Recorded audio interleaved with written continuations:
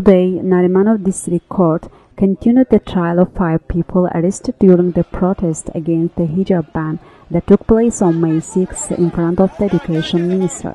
Judge Rasim Kazimov presided over the hearing. Of the protesters, Alvan Huseynov, Rovshan Mammadov, Nurani Mammadov, Araz, Ismayilov, and Rufat Miriyev are being charged under Article 221.3 of the Criminal Code, hooliganism with the use of weapons and items used as a weapon. As usual, no filming or photography was allowed in the trial. Journalists were not allowed into the courtroom. The protesters' lawyer Anar Gasimli told Objective TV that in today's hearing they had a response to the motion filed during the last trial, asking who exactly was alleged to have injured the victims and how many victims were included in this case.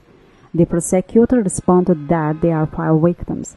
Consequently, the lawyer immediately filed a motion demanding that the court remove the other 30 alleged victims who have been included in the indictment, which claims 35 victims. However, the judge denied the motion. Then the defendants gave testimony. The majority of them pled partially guilty. They said that during the protest against hijab ban, the police attacked them without warning. They threw stones in self-defense. Then came testimonies from 7 victims, all of whom are police employees, saying that they did not recognize the defendants. They did not pursue complaints against them. The proceedings will continue on September 13. On May 6, approximately 150 Muslims attempt to hold a protest in front of the Education Minister. Faced with assault from the police, the protesters began to throw stones at them.